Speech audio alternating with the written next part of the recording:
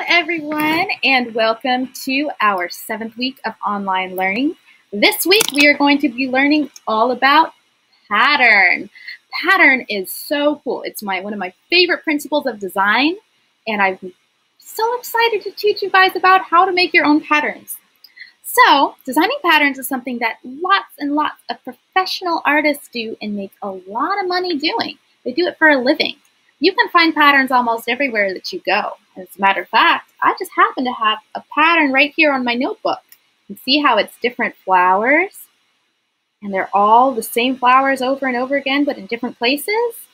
That's because it's a pattern. A pattern means that different elements of art, like colors, lines, shapes, or textures, are repeated evenly across a composition. Composition here means work of art, right? So if we take this blank piece of paper and we're going to make a pattern from it, here on our lesson here you can see I have some videos to help you learn a little bit more about patterns.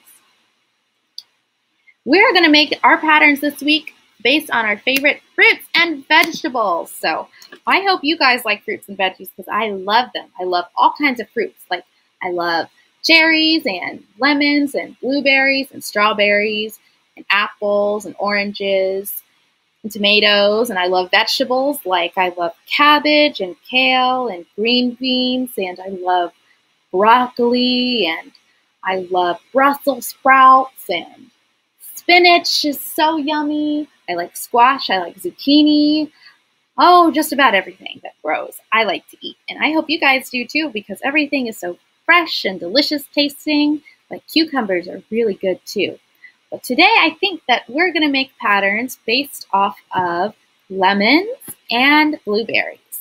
And that's because I want to show you guys a couple different ways that you can make patterns like that. So I have this blank piece of cardboard that I painted white. You can just use paper.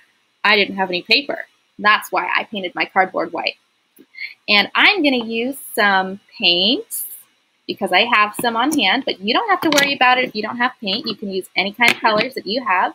I'm also going to use some paint markers and some Copic markers, which are kind of like regular old markers, so you can use anything that you have. So I'm going to use some paint, and then I also have some Play-Doh here and some different shapes that I made out of different colors of Play-Doh, and I'm going to make some patterns from that. And we're going to make some different patterns together. Before that, let's check out this really quick video that I would love to show you. Guess what? Elmo's here with his good buddy Craig to tell everybody today's word. And today's word is pattern. And what is a pattern, Mr. Craig? A pattern is something that comes in a certain order and repeats. That's a really simple way to put it. A certain order and repeats. Oh. Fruit? Vegetable. Fruit? Vegetable. I said vegetable. Oh no. What's wrong, Mr. Craig? The last vegetable didn't show up, so now a pattern didn't repeat all the way through. It doesn't? No. A pattern was supposed to be fruit, vegetable, fruit, vegetable, fruit, vegetable. But now a pattern is ruined. Oh no! This is terrible. Sad. Oh no, we don't have a pattern! Why vegetables? Why?